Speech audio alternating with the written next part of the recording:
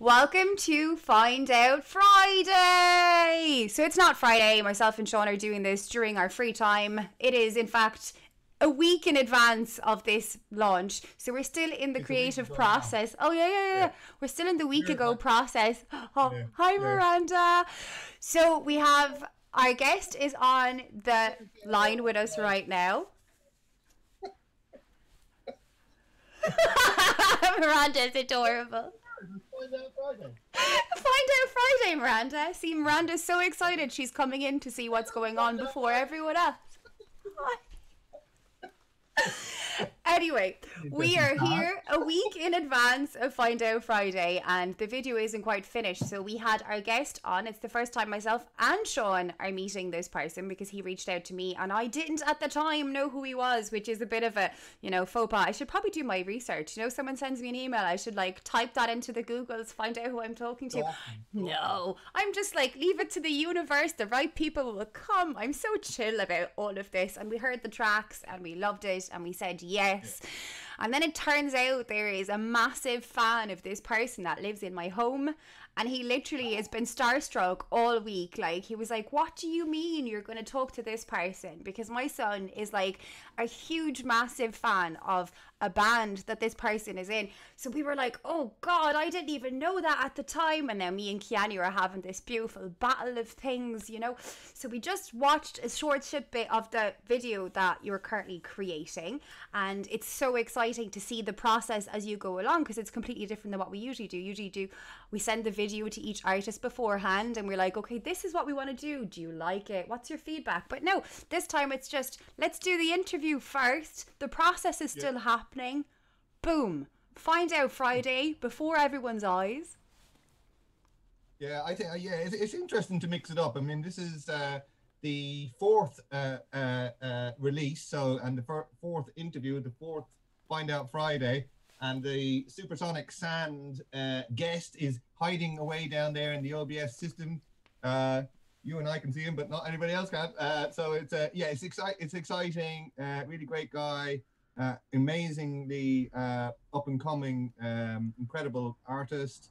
And I suppose for me, the collaborative process that the three of us go, or each three of us in each chapter goes through, it's been different each time.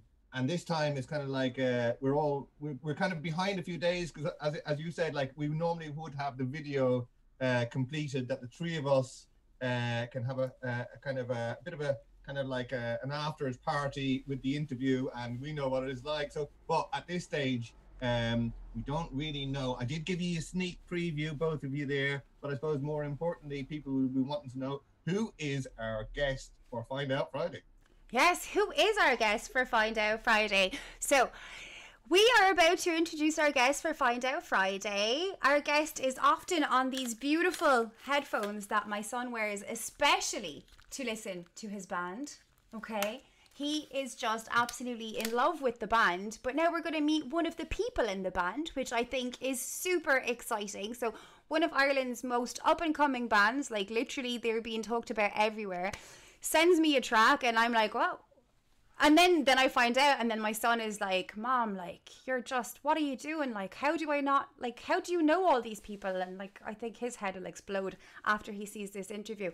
But anyway, I would like to welcome our fourth collaborator, the wonderful, incredible Andy Killian. Hello.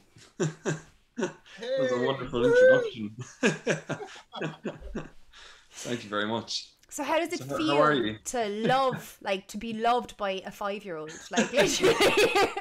But it's only now in my head, I'm like, oh, that's why, there's always listeners on Spotify, and oh, that's where all those streams are coming from, No, it's so flattering. Oh my God. Yeah, it's just so nice. Very cute. He's so cute. His favorite line in Salami, which is his favorite song of yours, is Salami, I think I lost my phone. And he literally will say that to anyone he meets in the street, and people to be looking at us going, what's that child? It's there's a band called Pretty Happy and my son is addicted to their music, and Trust me, that's actually a lyric of a song. No, no, really, it actually is. It's not just made up. No. Yeah, I think that's a whole separate issue in itself. But we're not here to talk about Pretty Happy. We're here to talk about you and your individual magic and the tracks that you can create by yourself, because that's effectively one of the things that's very special. Like, it's great being in a band, like, it must be wonderful, but at the same time you are a creative force upon yourself, like, you know. So this song that you created for the for the project, talk to us about how you feel about it. How did it come about? And then we'll talk about the video and what we have planned. And Oh yeah. Well, I suppose it was more just in response to I must have seen. I think it just popped up on Facebook. It was someone must have liked the video, and you were announcing the project, and I just thought it sounded class. And at the time, you know, I make a lot of compositions for different media, so, you know, kind of short films, that kind of thing. Even I like to kind of make my own little short things, and then, you know, write music to something. I love the idea of like what music can do for something that's already made. But anyway, yeah, when I saw that this was being announced, I was like, oh, class, that is something I've literally never heard of before, sand art. And my God, yeah, I just said, oh, I'd love to be part of this. And yeah, the song itself was just I've been experimenting so much with like old tape recorders recently, and I got an old clarinet off of Sheena Crowley from Crowley's. So she very generously gave me that clarinet, and I was figuring out how to play it. And in addition to that, I was kind of messing around with the violin. So just between the two of them, I was just kind of making like these cassette tape loops, and then just using loops, then brought it into the software, and then just messed around with the pitch. So yeah, it's just lots of kind of analog and digital intermingling, that kind of thing. But actually, yeah, it was funny. I gave you such an ambient track at first, and then you guys said, oh yeah, could you make it a bit more upbeat? And then I was like, what is upbeat? I can only write really sad songs. so I think that's we were talking earlier about like trying to figure out, oh, is there a bit of sorrow in it? But it sounds positive, but I think that's where that came from. But yeah, I just had loads of fun making that. Yeah, and thanks for involving me. Like, it's just brilliant, because every single collaborator that's coming to us has a completely different sound and a completely different process, and each song seems to come from a different part of creativity. And then what Sean does just blows me away. Like, you know, he just takes the song, listens to it so many times, and he's like, I think this is what it means to me. And that's effectively what we're doing. You know, we're merging his art with your art, but then he's also creating a completely different artscape. Like, I think that's kind of the soul of this project, is that we're really, really merging ourselves into the music and really trying to create something so special and different in a time where music can't really be enjoyed in a normal way. So we're trying to give an emotive, like, video, like, that gives something to everyone, because everyone deserves it right now more than anything. So we're so grateful that you involved yourself in the project and rendered us two beautiful songs. And yes, the first one was too somber for what we needed, but the second one was bang on. Yeah. Oh, well, thank you. Actually, I'm delighted to hear that. Well, it's not that like the clarinet and the violin and like the tape machine and that kind of thing. I'm so happy to like, because I've listened to it, as I said, like probably about 700 times at this stage, cutting the video together. It's like and I was kind of like, is that like one of those pieces of software where that clarinet is just like been made by electronically, magically, with pixel whatever's but wow, it's an actual clarinet and an actual violin and an actual tape deck. That's just that just gives me because this is our first time meeting, Andy, so for me it's like and the project, you could say our collaboration is only, maybe halfway through or whatever. I mean, your track is down, your track is mastered, but it's for me to kind of immerse myself in it. And as Rebecca was saying, you know, like what is very evident, and I think when people get to see it and hear it tomorrow, when we release it on Saturday at 8 p.m., there is that element of the somber, you know, there is that somberness in it. So I mean, but yet it's uplifting. So I'm trying to kind of adjust the monochromness or the black and whiteness or the colorness of how I represent. Like it's actually quite a tricky piece to edit a video to, because it's got this amazing build up to this halfway point, which is just like explodes, you know. So that like when we did the piece with Wob there a few weeks back, there was a kind of a trance scene with kind of a cloud sequence going on, and then there was a trance scene. So actually, I think it would be fair to reveal that we've got a kind of a fire element, the element of fire. And since the Vi Queen here saved the family on her street there last week in a fire, burst into the house and dragged people out. She won't want me to say that, but anyway, there is that element of like, so the somberness is, even though you might think of a beach and, you know, the guy comes along and draws this picture and it miraculously appears, but yet at the end of the day, if you look carefully, maybe there's an undercurrent of fire. In fact, there's an entire cliff on fire in this film. Yeah, but it's just amazing, honestly. I think how temporary the art is amazing. Like I remember looking at one of the first videos where you were introducing the concepts, and it is fascinating how, you know, you're spending so much time and, you know, giving so much of yourself to create art out of sand, and then to see the tide come in and just take it away, and to be okay with that. It's a really interesting process. And I think even like having that like tape analog thing as well, the way that like I only have like a couple of tapes, so I usually overwrite over them, so it's just like that stuff's kind of gone as well. It's just kind of temporary, and it's a nice kind of halfway point between that, nearly. Yeah, I love people that are willing to do impermanent art. Like, so it means that you're creating because you love creating. There's no creation from ego. Okay, so you're creating because you need to, not because you need to be seen. I love that about Sean, and I love that about using analog tapes, now that you put it that way.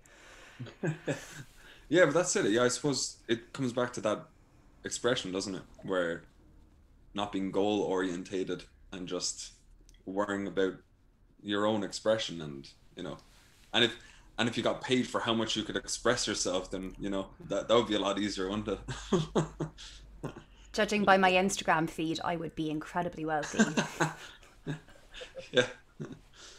For me as well, like the like I've been working on the sound for 10 years, and I recently had a retrospective film, so it's kind of like, for me, that was kind of a turning point. Like, this project is the first project really, apart from commissions and things, that I've become completely consumed in, shall we say. Like, so the supersonic sand thing for me is it's a new direction and a new kind of like I've said it before, like Rebecca here, the Vi Queen, is basically like my musical mentor in many ways, because, like, you know, I didn't even have a Spotify account until December of this year, like so many other people during the lockdown. You know, we feel like we need to consume content and so on. So now I've always been a huge fan of music, but now for me, the experimental part for me is trying, you know, there's going to be 12 attempts, but like each attempt trying to connect what is inside your mind with what's inside my mind, and what's, you know, that works with the Vi Queen, and this kind of three-way kind of conversation about how to connect the art forms in a kind of a way that's never been done before. So that for me is I always like to kind of challenge myself beyond, and same I suppose with you with the clarinet and the violin and the tape decks, and you know, that whole kind of like, well, if you put these three things together, what will happen if you mix that and output it in a different way? Yeah, that's exactly it. Yeah, but I did want to say something else about that, but my train of thought has just gone. Sorry. Yeah. I'm very familiar with that feeling and sensation. I call that having a brain fart. It's one of those things, you know, it's like pew. Yeah. Oh, I think actually what I wanted to say was, yeah, it's amazing how it's you know, you start off, you created that piece of art having no idea how,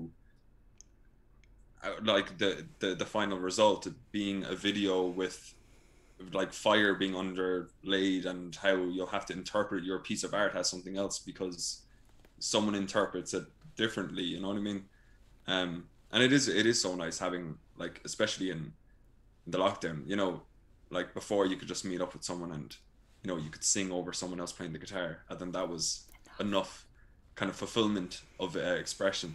But then now you're just kind of, oh, how can I collaborate with people if I'm not allowed to go over to their houses and stuff? So this has been so, and like connecting, you know, I suppose 12, it's 12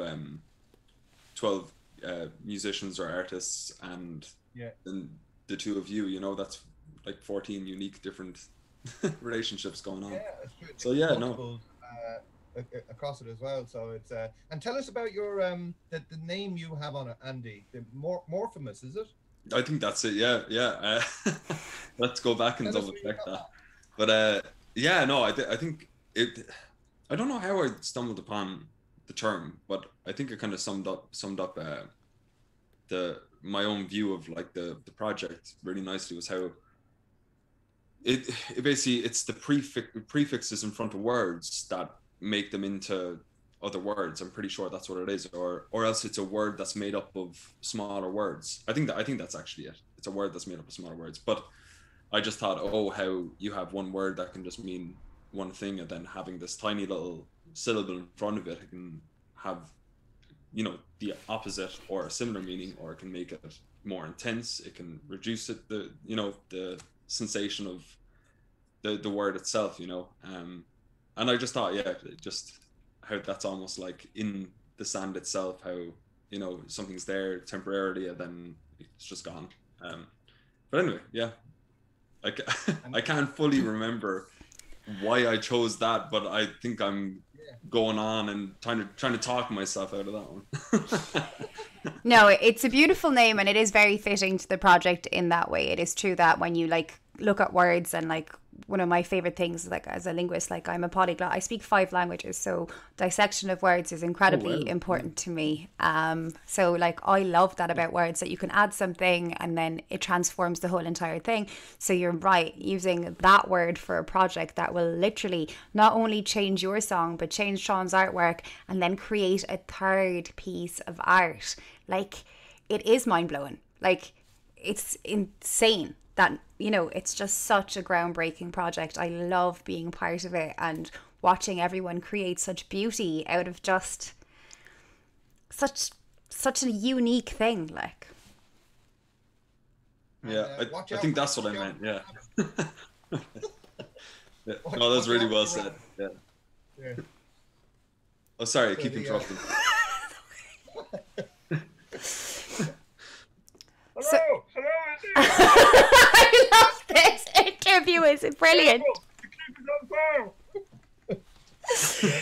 There is actually a rabbit. There is actually a rabbit in the video. Well, he's not an actual rabbit. He's like, he kind of metamorphosizes, to use Andy's word, or morphoses. I kind of see that.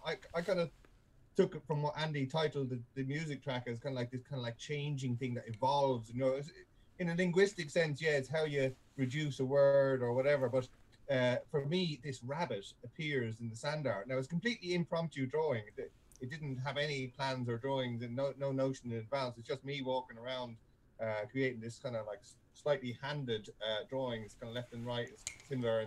But this rabbit's head does appear in the video. So not everybody can see it, of course. Not everybody can see it.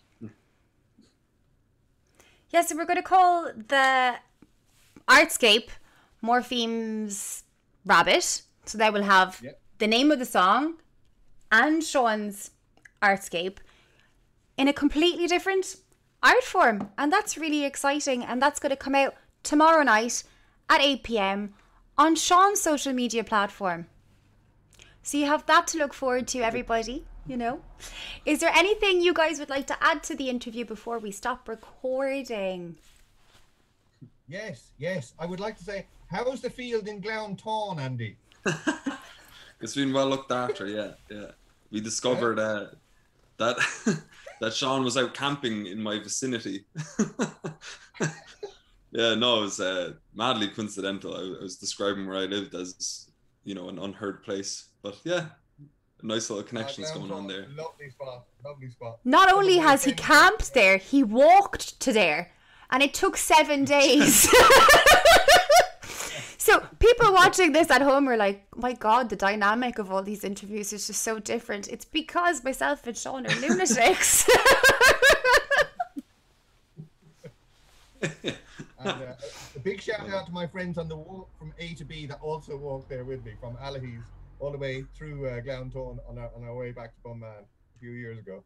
So hi, walk from A to B team. Hey guys. Wow. Glountone, great field. Sorry, I think my internet connection has just dropped really badly. Sorry about that. You're okay, Andy. But thanks so much for you know, using the song, and you know, it was a wonderful experience. So thanks a lot. You know, it's great to collaborate with such, you know, interesting and talented people. Thanks a million, Andy. Absolute pleasure. Thank you so much, Andy. So with that, we're going to stop recording very shortly, but I urge you to not only follow tomorrow's video, which is going to be amazing and be Rabbits, Fire, and a song that is both upbeat and somber by Andy Killian, but if you haven't heard of Pretty Happy, for instance, put on Salami after this interview and understand why there's a 5-year-old who is not going to believe that any of this happened in Waterford, because it is honestly one of the coolest up and coming bands in Ireland right now, and you'd be doing yourself a massive disservice by not following those guys right now. Oh geez, thanks.